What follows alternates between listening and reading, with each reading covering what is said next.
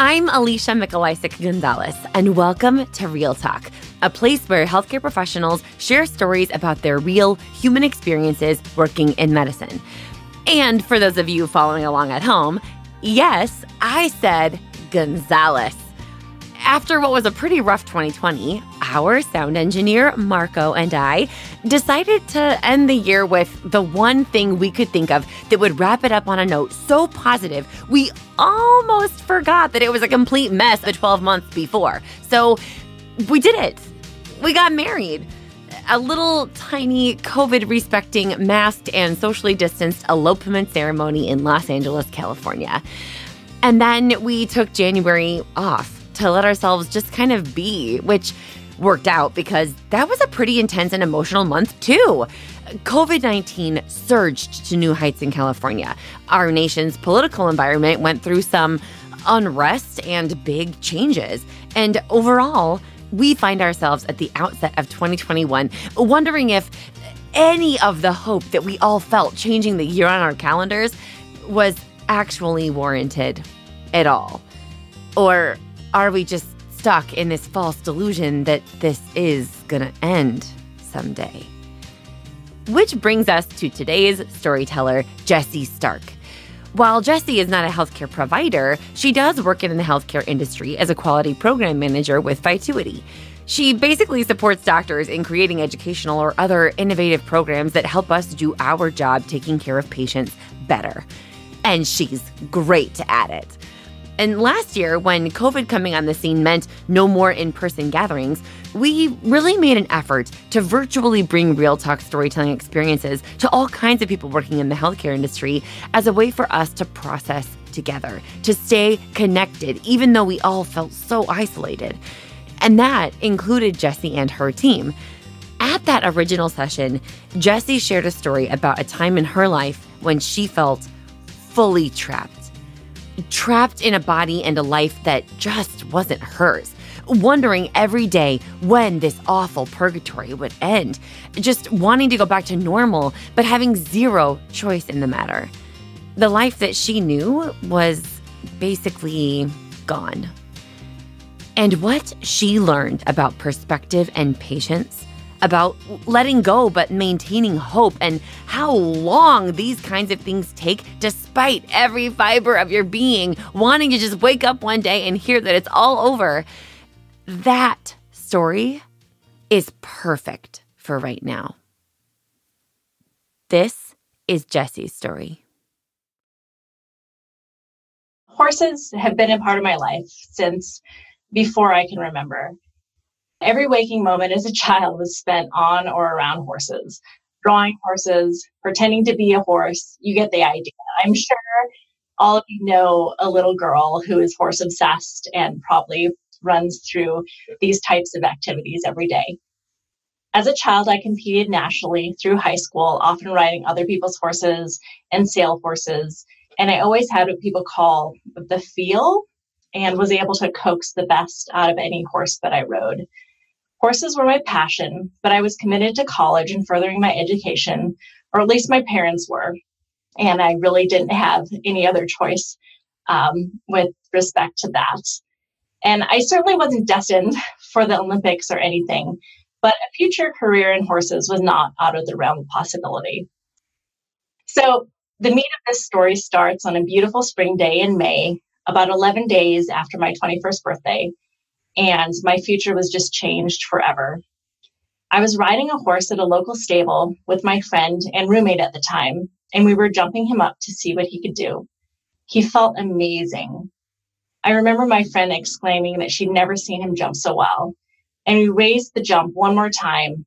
And I remember as I cantered toward the fence, I felt him gather himself and power over this oxer. His back was round.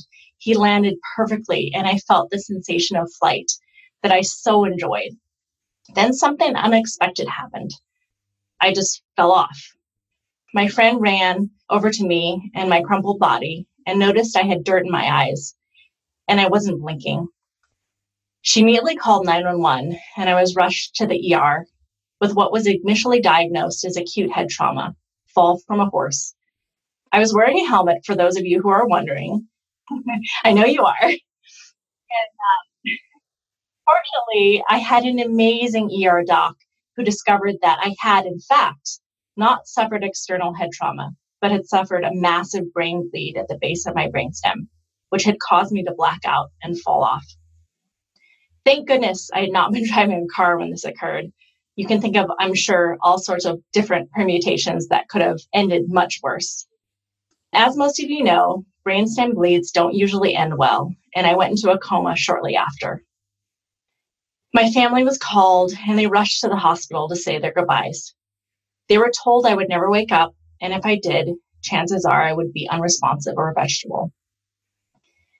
For 10 days, my mom slept in my hospital room. And then I woke up. I remember seeing concerned faces, so many concerned faces, but I was so happy to see my friends and family.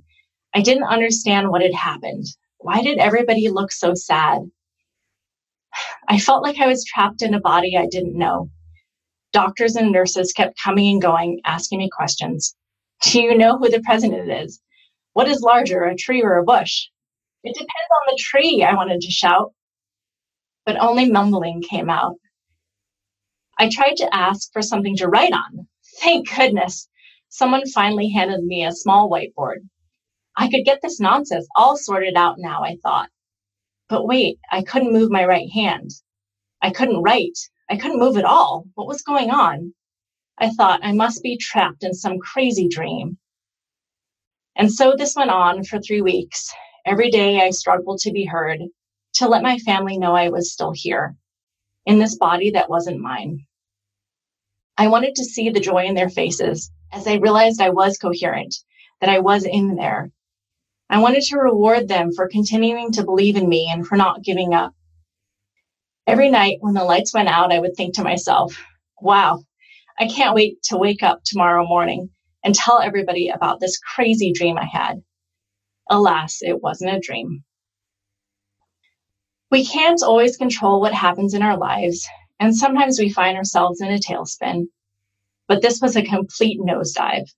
Obviously, I recovered mostly. And after about a year of rehab, I returned to finish my degree. Ironically, I had to rely on the note-taking service that I used to support with my own carefully crafted notes. Most people would never guess this about my past, but I know. I won't ever have the feel on a horse that I once had. But I like to think my daughter has it, and my heart soars when I get to watch her ride.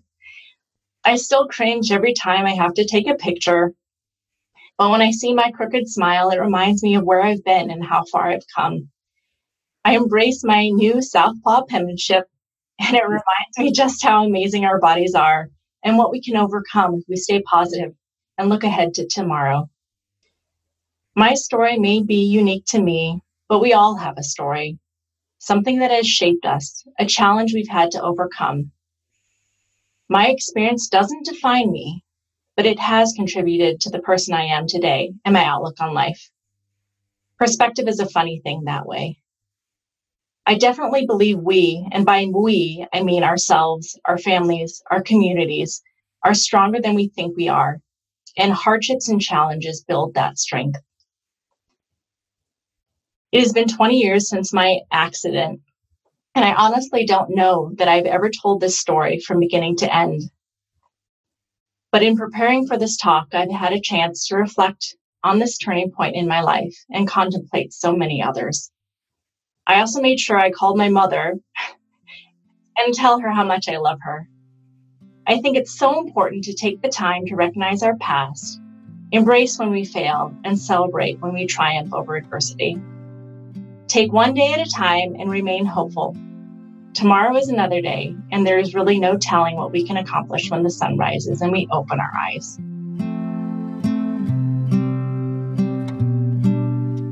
As Jessie says, her story may be unique to her, but we've all had something that has shaped us, a challenge that we've had to overcome.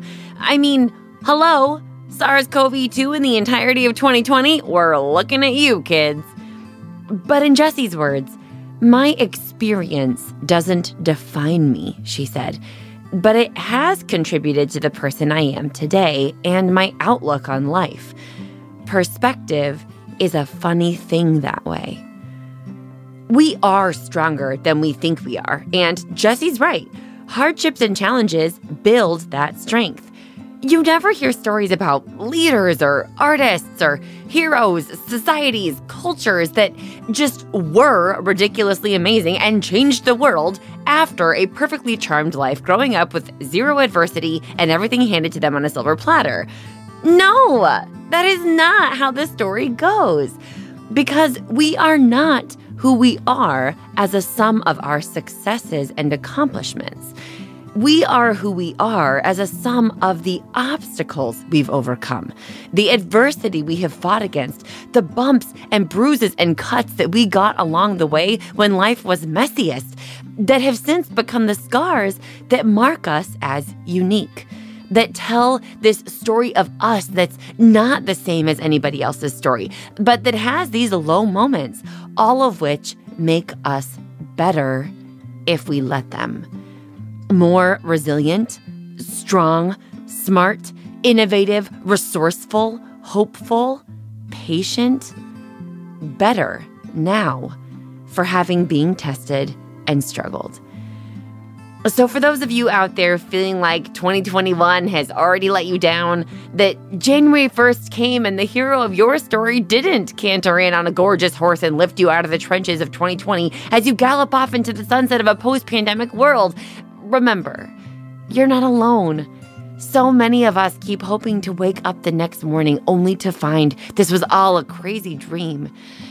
But knowing that it's not, perhaps this is our challenge for the new year, as so beautifully given to us by Jesse Stark.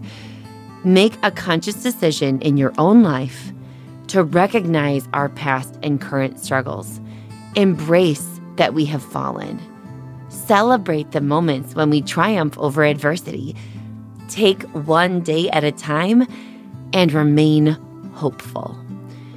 Tomorrow really is always another day, and there is no telling what we can accomplish when the sun rises and we open our eyes. Thank you to Jessie Stark for sharing her story with us, to Marco Gonzalez, my new husband and our sound engineer, and to all of you for listening. I'm Alicia, and this is Real Talk.